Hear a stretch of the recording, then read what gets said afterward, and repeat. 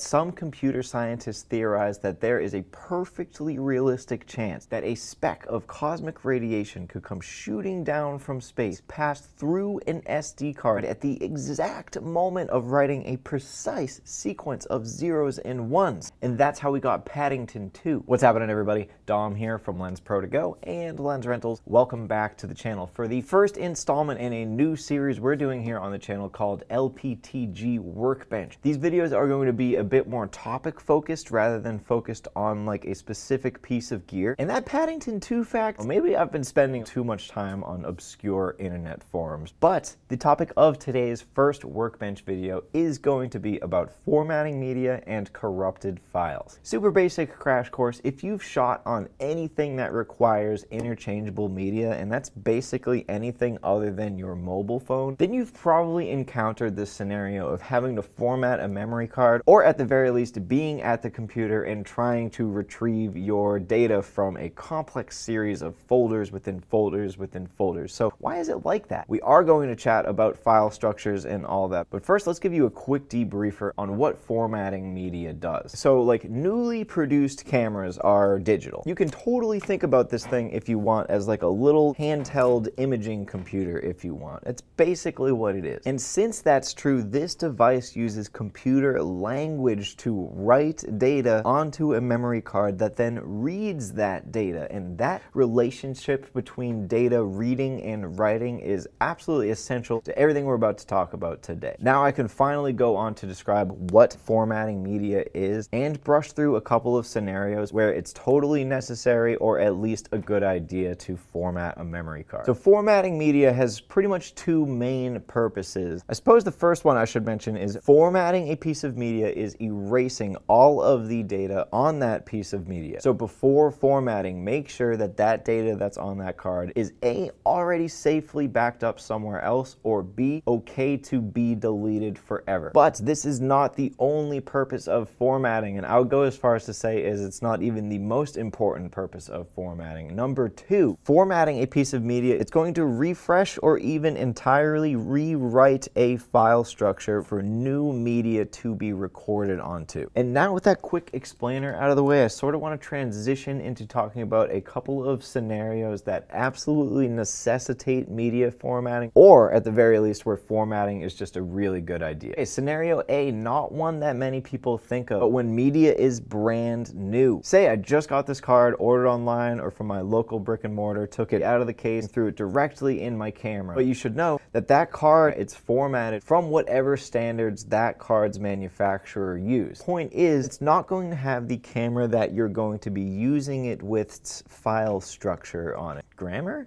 Sure. So if that is the case, I would totally recommend you get that brand new piece of media, pop it into whatever camera you're going to be using it with, and format/initialize that media in camera. And remember, it's about getting that proper file structure on there. By the way, more terminology. Camera manufacturers are going to use the terms format and initialize media basically interchangeably. That leads me to scenario number two when you need to format media. Switching media over from camera to camera. If you can, I always recommend formatting a piece of media that was previously used in another camera. And I'm not even necessarily talking about across different manufacturers. If I was shooting on Canon and this card came from another Canon camera, I would still format this. You'd be surprised at how different file structures from two different camera models are, even under the same manufacturer. For example, here I'm opening up an SD card that was shot between a Nikon, a Canon,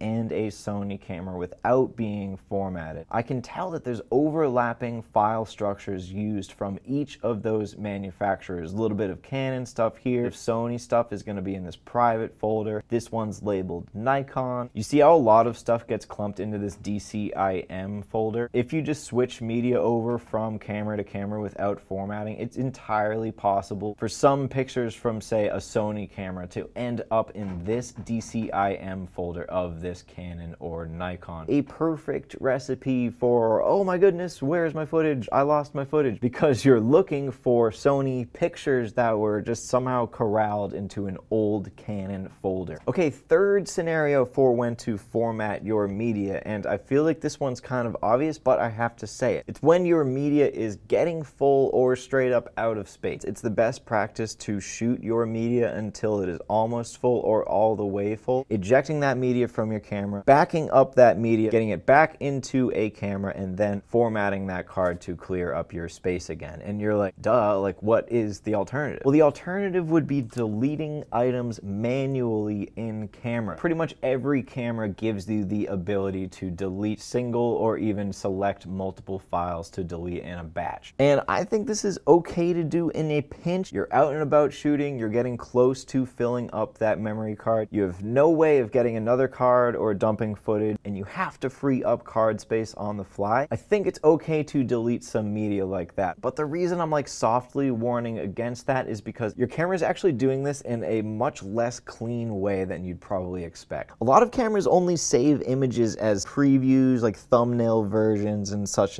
and aren't actually deleting the full amount of media when you hit that delete button. And doing this repetitively over many shoots without ever formatting that piece of media, it could be leaving like hidden cache memory and data floating around on that SD card that's like totally invisible, and may possibly cause a writing error from that card down the line. Camera manufacturers have really wisened up to these sorts of things, but I still think that this is a good practice to keep up with. So maybe I'm being a little overly paranoid, but I would try to avoid doing that, at least for long, repetitive periods of time. And you're like, why? What could even possibly go wrong? What am I trying to avoid here? Well, perfect segue into formatting scenario number 4, corrupted media or reading/writing errors. You will absolutely want to find a way to format that media if there are any corrupted files in that database, or if whatever device you are trying to read data off that media from, I am winning the grammar Olympics today. If either the reading or writing device is having trouble doing either of those with this card, then you're going to want to try your best to reformat that card. And you're like, Dom, I have questions about that right off the bat. If a piece of media can't be read by a device, it's not going to be able to be formatted by that device. Well, actually the answer a lot of the times is yes. Don't ask me why. And B, you're like, Dom, but the problem is my file got corrupted. That is the nightmare scenario right there. And if you came to this video looking for a solution to that, I wish the best of luck to you. It is pretty rare that corrupted media can be recovered. It's honestly, it's a very large topic in and of itself, one I could take a whole video in and of itself to explain. But that is exactly why I am so emphatically stressing all of this extra practice and precaution so you avoid this scenario. So with that, I've gone on and on. These videos are supposed to be short anyways. So let me know what topics you would like to see covered in future LPTG Workbench videos. And shameless plug time, if you happen to like this video, you can hit that little like button underneath this video, give it a comment or a share. But if you didn't do any of that, you can subscribe to the channel, hit that little bell button next to the subscribe button, and that will keep you in the loop whenever we post new content. So try to avoid those cosmic rays when you are shooting, and we'll see you